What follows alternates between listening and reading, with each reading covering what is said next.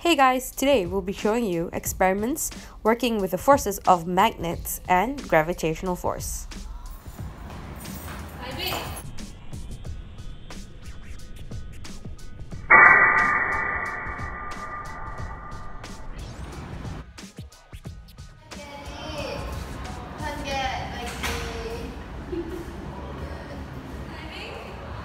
What happened? Menessha, I can't get my key. My key dropped. Uh-oh.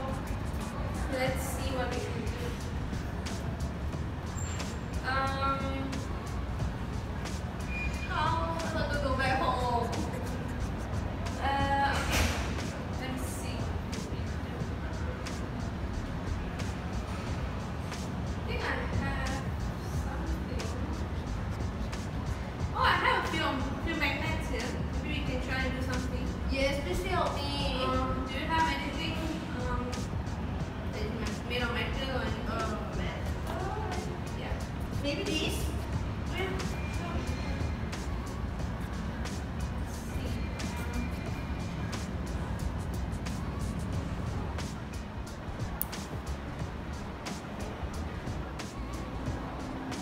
So I mean, as you can see, the magnet now.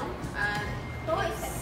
Yep, it's attached to this your lanyard, and the keys are also metal. So maybe we can use this magnet and this lanyard to pick up your keys. Yeah, let's try. Right.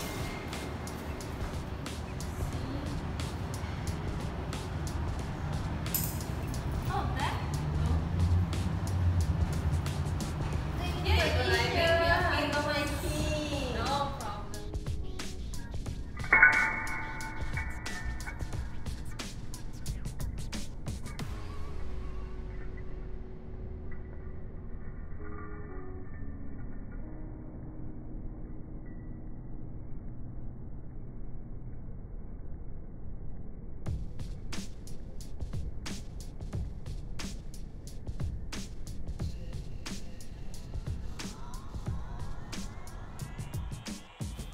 Congratulations, Menessha and Liebing, you got your keys by using the forces of a magnet to counter forces of gravity.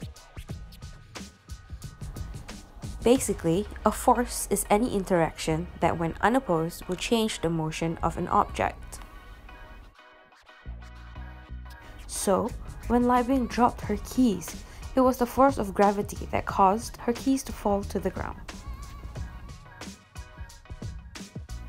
However, using magnets and a lanyard, Menessha found a way to pick up the keys using the force of magnets to defy the force of gravity by lifting or picking up the keys with the force of a magnet and retrieving the keys, saving the day. From this scenario, we can see that there are two forces acting on the keys. First, gravitational force and magnetic force. Essentially, the magnetic force worked on the keys and changed the position and then allowed the person to move the keys against the force of gravity.